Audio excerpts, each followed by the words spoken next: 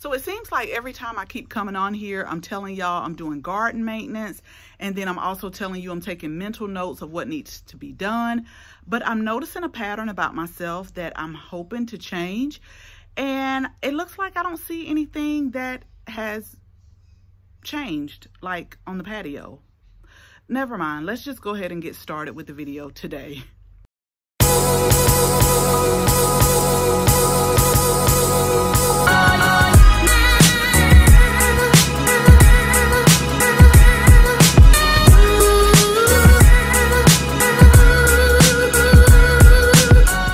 Thank you all so much for stopping by today. There was no shade in sight, so I'm just kind of tucked in the corner over here. And so I want to talk about whiteflies today. That is a common pest for us here in coastal Georgia, and I want to tell you how we kind of reduce the population on our plants and try to eliminate it, because for some odd reason I never see them until I start planting my stuff, and then they want to come and rear their ugly heads and think that they're going to wreak havoc on my plants. But there are some things that you can do to eliminate them and kind of do a preventative spraying on them. So let's go ahead and let's talk about that. But before we do, make sure you go ahead and subscribe and then tap the bell so that you can receive notification.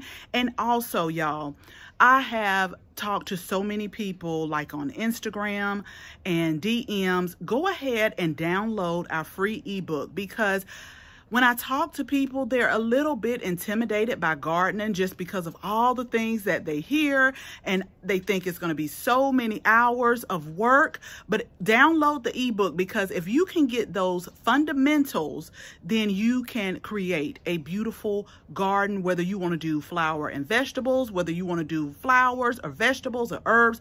No matter what type of garden you want to have, you'll have the foundation. So I'm going to put the link in the description, so make sure you go ahead and download that today.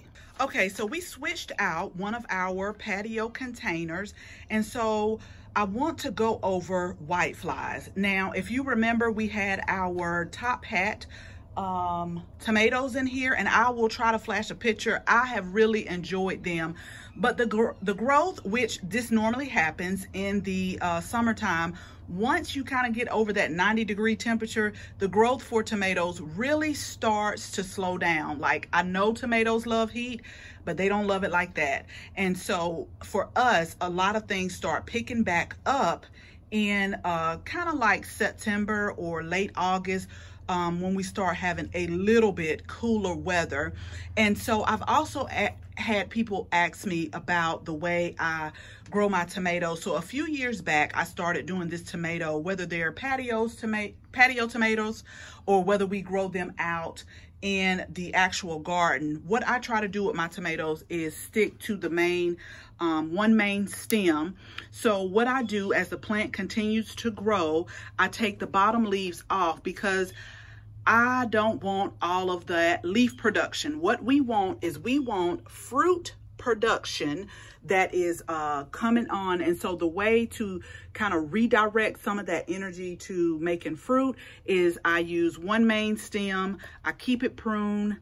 Make sure we don't have any suckers. Now, if you want to, you can let the suckers get a little bit bigger. It's totally up to you, because you can also take those suckers when they get a little bit bigger and you can make new plants out of them. But since we're so late in the season now, what I'm doing is just using that main stem and just making sure that they put energy in fruit production. And then you also want to keep it fertilized really good. And you also want to make sure you are consistently keeping it water, especially in this heat. And so what I also did in this patio, y'all know I gotta put my vegetables with flowers because I want to bring in those pollinators. This is a Calibrachoa that we got on clearance. We had some red Chinese cabbage with it, which is really amaranth, that we planted right here. But what we're talking about today is the whiteflies, and this is why I'm talking about it, because they were trying to attack my oregano here. And so first, let me go over a few things about the whiteflies, because many people think they're little and they're harmless, but they can do damage to your plants. Okay, so here is the thing.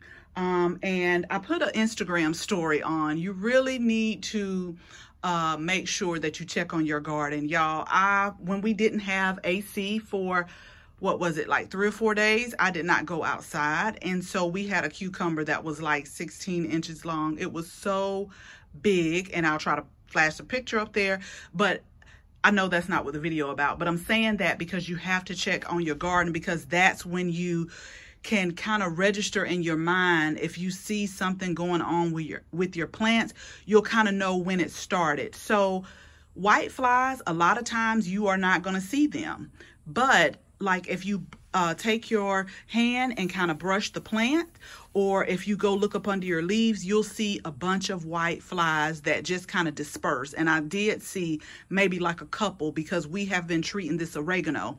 So white flies, once again, can really cause damage to your plants over time.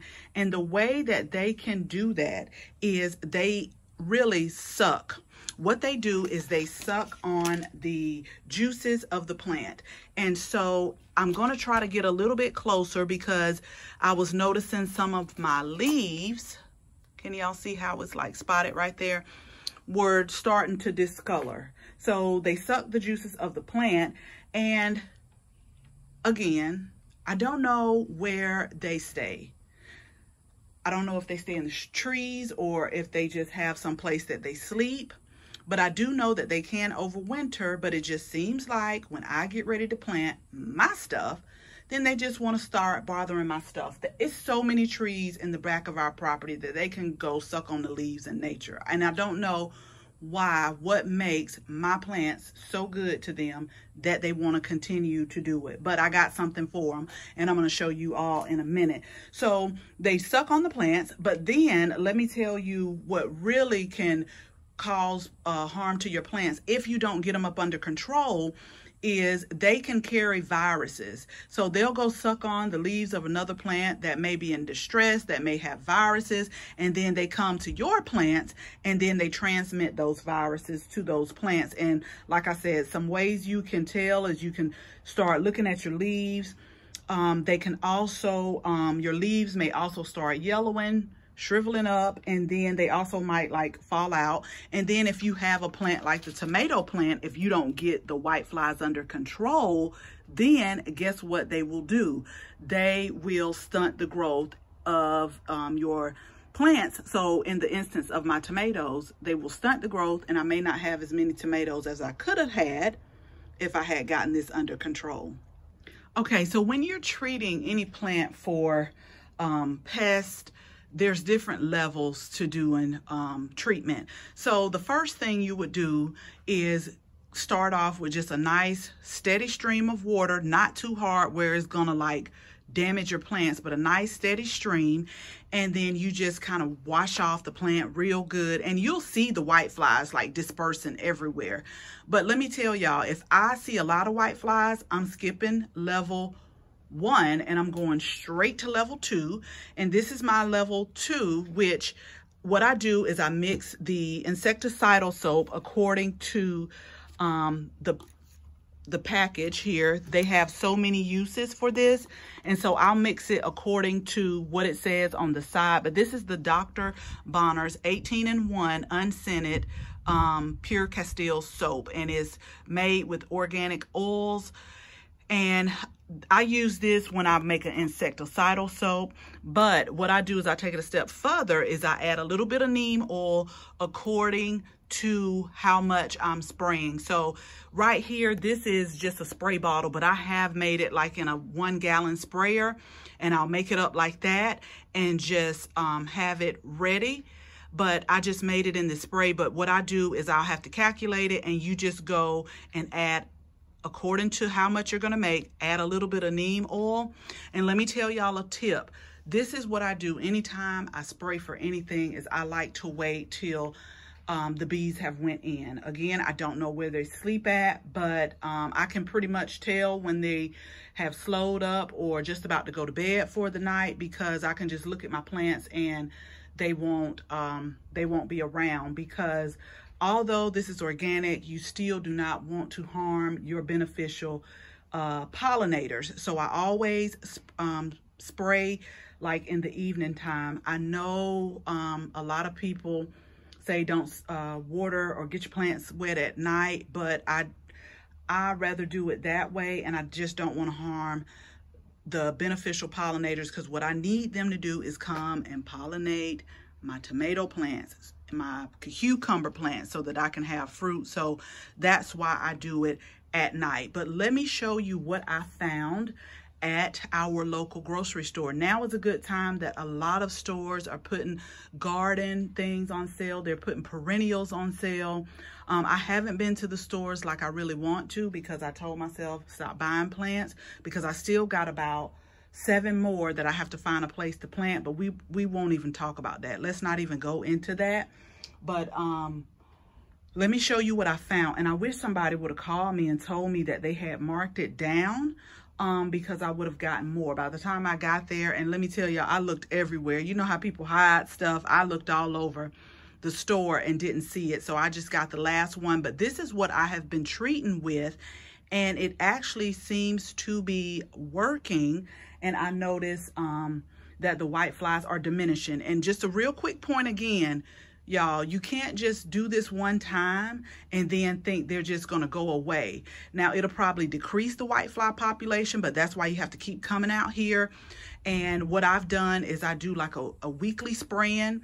I'll come out here, I'll shake my leaves just to see. Like, I sprayed last week and it was a lot, and so I just ran my hand across the oregano, and I did see a few, not as many as last week. So like tonight, what I'm gonna do is go ahead and spray again, and try to spray when it's not rain in the forecast as well, because we actually have a tropical storm coming through. So I don't know if I'll do it tonight or just wait till when it's over. But yeah, try to spray when it's like in the evening and when no rain is in, so that that neem oil and the insecticidal soap can really work on your plants. Okay, so this is what I found at the store, and it was 75% off. And again, nobody called me. But this is Dr. Earth. It's a vegetable garden insect killer, and it is for organic use, safe for people, safe for pets. But I wanted to show it to you because it kills aphids, whiteflies, mites, caterpillar, earwigs, sow bugs, beetles, and more. But I have been using this, and it is working. Like I said, I do have to do another spray, and I did see a few. But what this has in here is like your different oils in there, and I'll just kind of get close so you all can see it.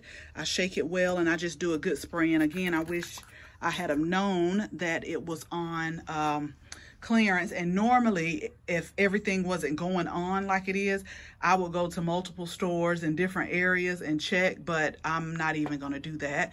I'll just do this, and then once that's gone, I'll go back to my neem oil regimen, because that works as well. But I just love 75% off sales. Y'all know that I love clearance. So I hope this helps you. Comment below. Let me know if you have whiteflies, or if you ever had them, and how do you treat them, so that the whole community can get some ideas and know, because one is several ways you can treat them, but this is just the way that I use, that I notice a big difference on. So as always, thank you all so much for watching this video, and I hope you share this video with your family and your friends. And if you are not a subscriber, we would absolutely love to have you as a subscriber. So make sure you tap the bell so that you can receive notification each and every time we upload a new video. Again, thank you all so much for watching, and until the next video, bye-bye.